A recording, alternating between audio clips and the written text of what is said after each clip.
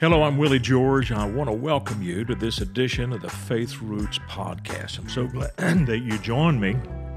And if you haven't already, please subscribe to our YouTube channel and then hit that thumbs up button down there and let people know you like what you're hearing. That gets us in front of more people, believe it or not. And then be sure to go to the website because when I write the devotions to go along with this, they're printed email devotions. Sometimes I hit on a little different emphasis. And so it'll really help you to wrap your mind around the whole teaching if you do that. So they're free, and so I encourage you to go to myfaithroots.com and find that. Hebrews 11:1, New King James says, "Now faith is the substance of things hoped for, the evidence of things not seen." The New English Bible translates it in a slightly different way. It says, "Faith gives substance to our hopes."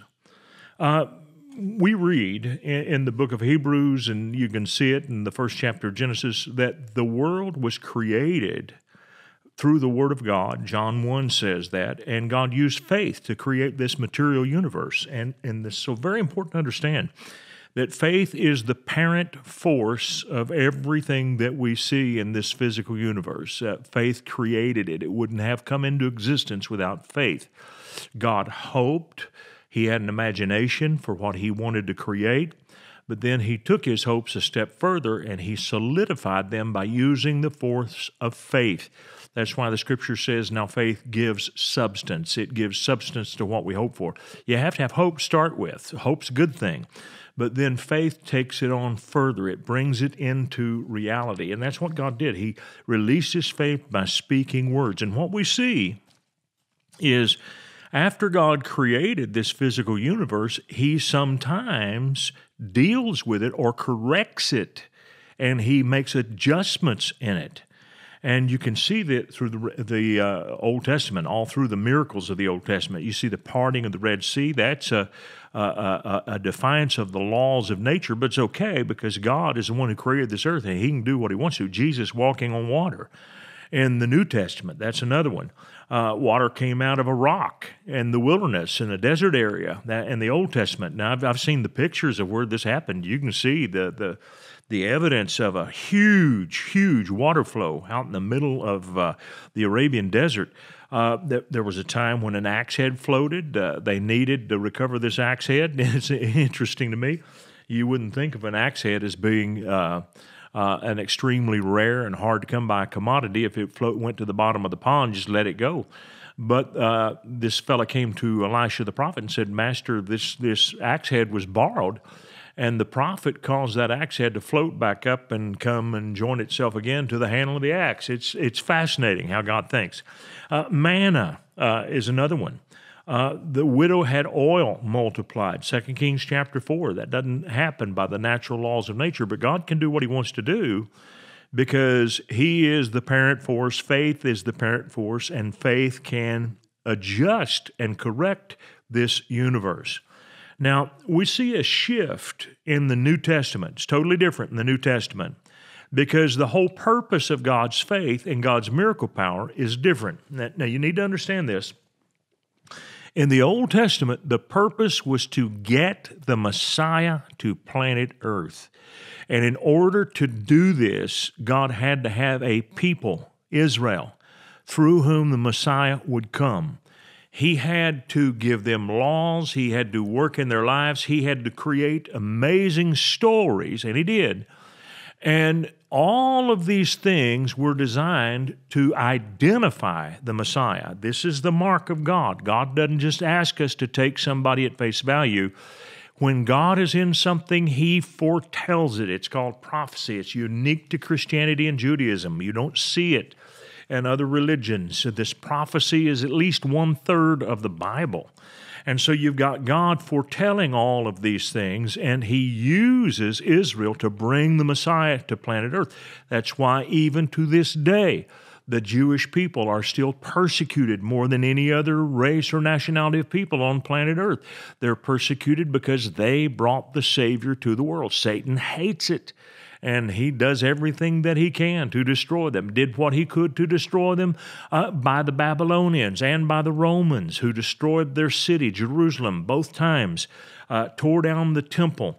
And so you see that God had to work with a group of people who were sometimes disobedient, but he did miracles to keep them alive, to keep them going. And there was one particular part of Israel, in particular, it was the tribe of Judah, that would bring about the line that the Messiah would come from.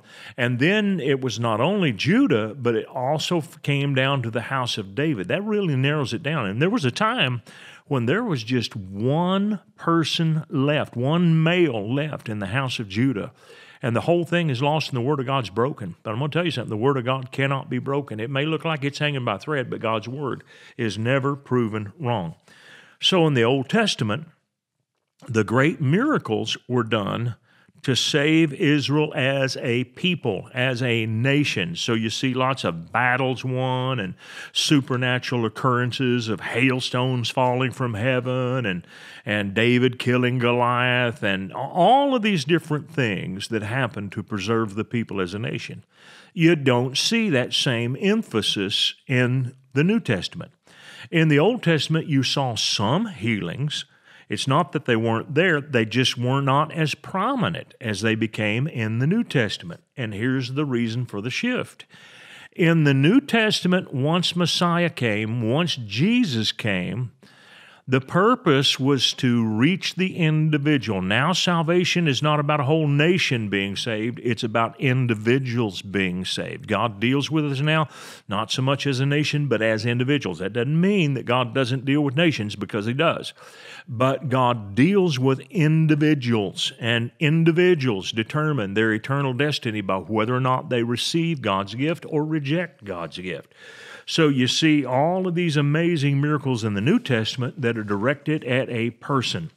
And what I want you to see is that God does this amazing stuff to stimulate the faith of people. And people have faith in God because they have seen the behavior of Jesus. Now, I want to turn you to the book of Mark, chapter 2. We're going to start reading at verse 1. And again, it says, he entered Capernaum after some days, and it was heard that he was in the house. And immediately many gathered together, so that there was no longer room to receive them, not even near the door. And he preached the word to them. And they came to him, bringing a paralytic who was carried by 4 men. This guy had 4 friends who brought him to Jesus, but they couldn't get into the house because of the crowd. So they uncovered the roof tiles. They lifted up the tiles of the roof where he was. So when they had broken through, they let down the bed on which the paralytic was lying. And when Jesus saw their faith, now you can't see faith, you can't see hope, you can't see love, but you can see them when they're in action. You can see them and know them by their actions. It's just like love. Love is not love unless it has some actions. It's not just talk. If love is only a word, it's not really love.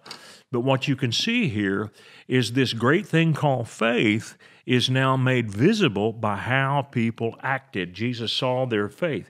And so the Bible says he looks at this young man and says, "Son, your sins are forgiven you." And some of the scribes were sitting there reasoning in their hearts, and they said, "Why does this man speak blasphemies like this? Who can forgive sins but God alone?" Well, that's really not a problem because God's there. But immediately when Jesus perceived in his spirit that they reasoned thus within themselves, he said to them, "Why do you reason about these things in your hearts? Which is easier, to say to the paralytic, 'Your sins are forgiven you,' or to say, 'Arise, take up your bed and walk'?